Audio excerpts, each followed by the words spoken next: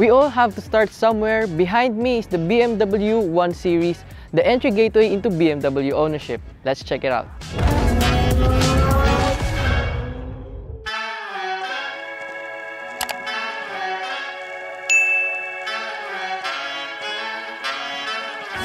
What we have is the BMW 118i Sport. I won't go much into technicalities, but it is now front-wheel drive, unlike its previous generation and the other BMW models na rear-wheel drive. This also has an effect to its overall design, kaya i-discuss natin yan paunti-unti. First, sa pricing. The BMW 118i Sport is priced at 2,790,000 Philippine pesos. Again, it's the most affordable model in BMW's Philippine lineup. Let's talk about styling. It's undoubtedly BMW. Talagang very in-your-face yung big signature kidney grille design niya. And sometimes it looks like a pig pa nga, but it grew on some of us. But still, we would prefer it to be a little smaller though. Standard here are your full LED headlights, your hexagonal LED DRLs, and since sport version nga to, sportier yung bumper design niya. And maganda yung shade ng blue dito, bagay na bagay sa kanya. The side is also undoubtedly BMW. You have here sa rear window what you call the Hofmeister kink. So ito siya. And then since this is a sport variant nga, you have a nice 17-inch two-tone alloy wheels wrapped in 225/45 Hankook run flat tires. And since this is a front-wheel drive, shorter na yung hood niya. At night, you have a very nice welcome lights na lumalabas dito sa door handles niya. Color white yon. Plus, you have BMW name na nakaproject dito sa ground. At the back, the 1 Series shows a very good-looking design. You have LED taillights as well, which look very elegant and sharp. Ayan, kitang-kita nyo pa lang dito. And you also have a very nice finisher dito sa kanyang exhaust, plus a small rear spoiler. So inside, you have 380 liters of cargo capacity. That's 20 liters more than the previous generation, thanks to it being a front-wheel drive na. And then, ayan, nakikita nyo, malaki yung space niya. Also, you can open the floor with this cover. So, tataas lang natin tong cover niya. And then, ayan, meron ka ng storage here. Nakasya ang isang gimbal. But, ang di lang natin sure dito, if the 380 included na yung sa ilalim. But still, this one is very competitive compared to other larger compact crossovers kasi sa iba, mas maliit pa nga. You can see na malayo ako sa steering wheel, but we have a memory seat feature dito sa loob. So, nakaset na yung number 2 sa akin. So, pag pinindot ko yan, automatic na siya mag-a-adjust sa sinet kong height and yung seat for me. So, here inside, it's very BMW. Sobrang identical niya dun sa BMW 3 Series na review namin a few months back. And even if entry level lang to, still, it doesn't feel that way. You have all the soft touch plastics here on the dashboard, even here on the door panels, and dito sa handle. And you also have yung leather material where you needed it to be, like dito sa side ng door. Plus, you have this textured pattern plastic here in front, and also here on the side of the door, which has mood lighting inside na pwede mong palitan yung color at night.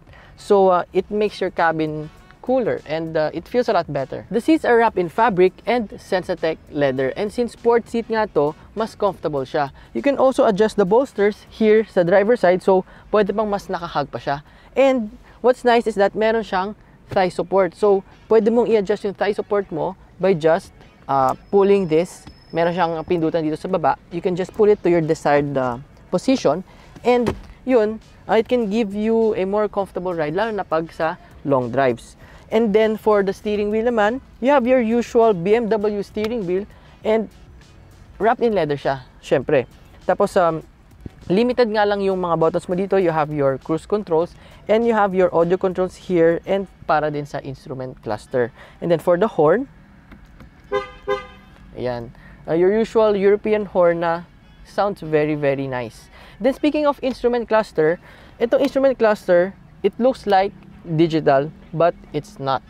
Kasi may ginawa sila dito, I don't know what they did, na nagmukha siyang fully digital, pero hindi. And then it's your usual analog gauges lang. You have your display here in the middle na medyo maliit, and medyo limited lang din yung mga pinapakita niya information, like yung mileage and yung trip information. Moving forward, you have an 8.8-inch touchscreen iDrive system. Sadly, wala siyang Apple CarPlay and Android Auto.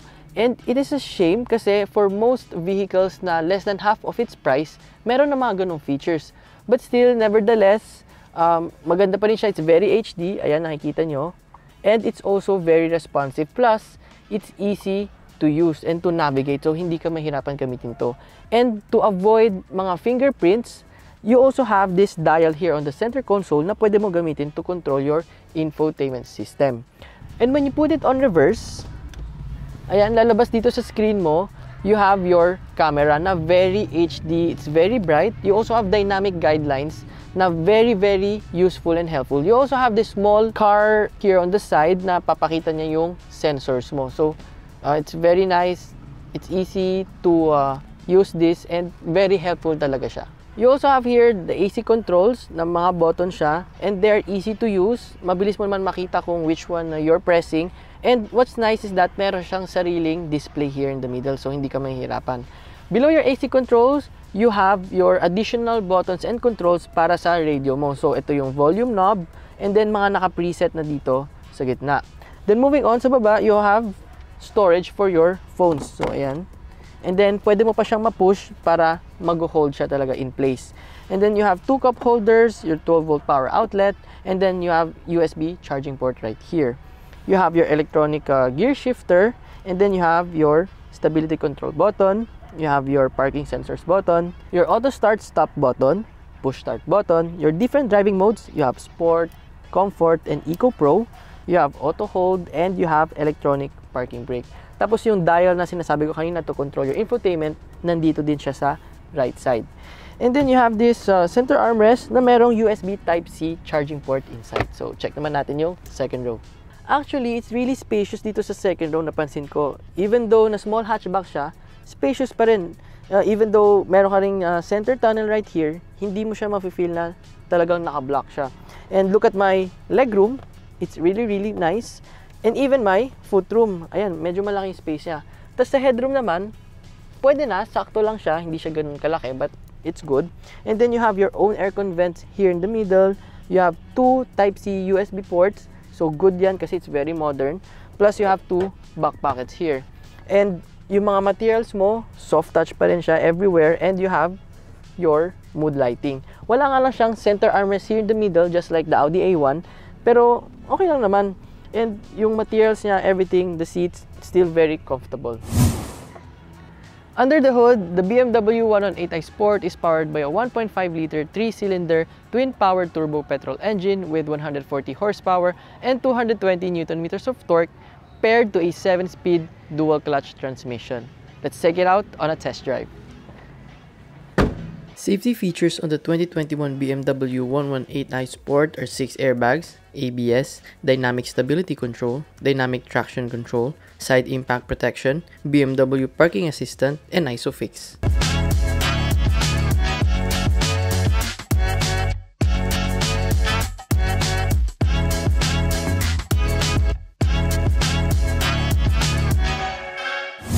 Being a BMW, expect talaga natin na it drives really well. And it really does. So pagpasok ko pa lang dito, and then when I started moving, instantly na in love ako kasi I can really feel the difference. Yung engine niya, it's very punchy, it's very torquey, and yung pulling power niya, it's really there. So alam mong marami siyang power on reserve. Few months back, na-review ko na yung 318i, and I can really say na this one is different, this one is better, especially sa handling and sa steering niya. It's very sharp and direct, plus yung steering feels niya, ito, oo, at times mabigat siya, but it's a good kind of bigat. So, hindi siya yung kainisan mo or yung nakakapagod i-steer. No, hindi siya ganun. So, because of that, alam mo na connected ka sa road, and you will feel more confident, secured, and really safe when you're driving either slowly or kapag mas mabilis ka na.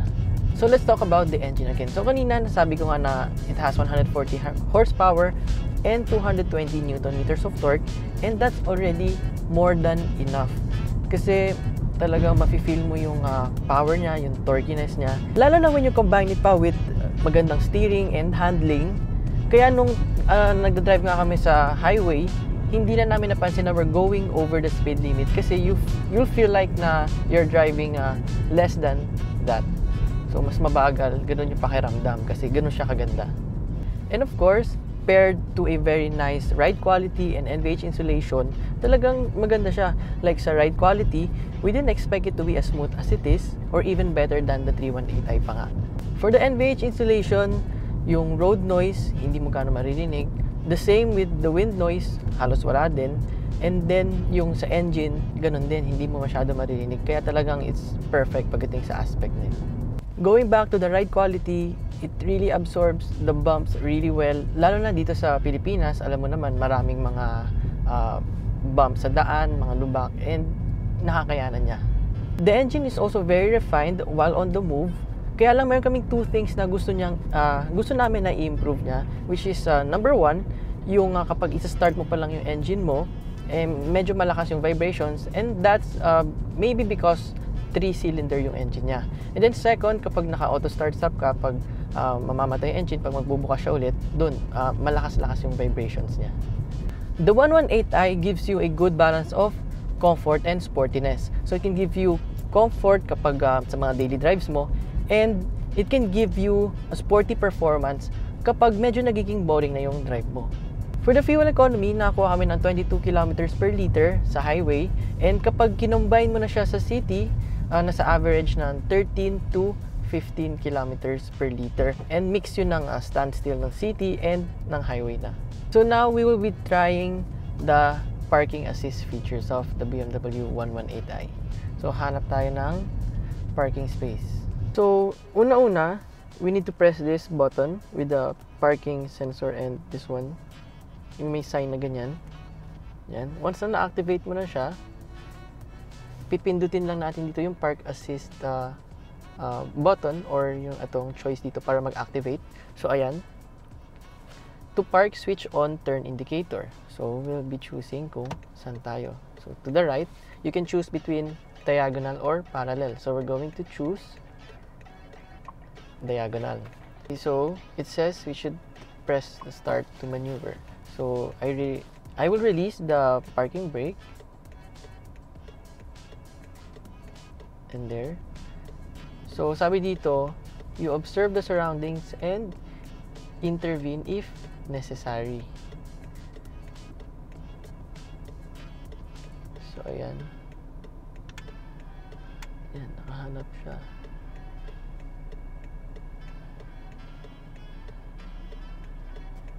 So you can see na it's turning the steering wheel on its own, and kinakalculate niya yung space na pagpaparkingan niya.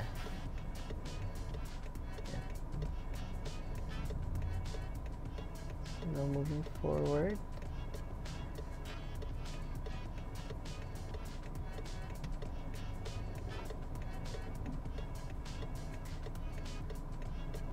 And ayan. So tinatabi niya dun sa vehicle. So and it's adjusting on its own. There. Yan. So, medyo napansin nyo na parang mabagal siya, no? Kasi, I don't know ano yung reason nun. Yung ibang sasakyan like the Geely and yung sa Territory, mabilis sila. Sa kanya, medyo mabagal. So, I don't know bakit ganun. Nakakatawa lang. Kasi ang bagal niya. Pero, okay naman siya. Nakapark siya ng maayos, and it was able to guide the driver as well. So, yun. And so, lumipat tayo ng parking ngayon. Kung kanina, the car was able to help us get in a parking slot. Ngayon, kaya naman niya tayong tulungan na mag-reverse palabas ng parking space natin ngayon.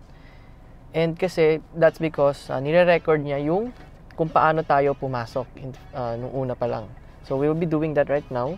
So, lalagay muna natin siya sa reverse. Yan there. And then, itong second choice dito sa button, ayan. So, nag-steer na siya, and then, i-ano mo lang. Kailangan mo lang siyang i-release yung brake manually. So, kailangan mo pa rin tumingin-tingin sa likod if there are other vehicles na lumalapit or paparating. So, ayan. There. So, ayan. Kung paano tayo pumasok kanina, pinakita niya ulit kung paano naman tayo lumabas. Ganun pa rin, same pa rin siya. The BMW 1 Series is definitely a great choice if you want a more affordable but still full package BMW. It's a perfect daily driver if you're looking for practicality, fun driving dynamics, and premium comfort. This is the way to go.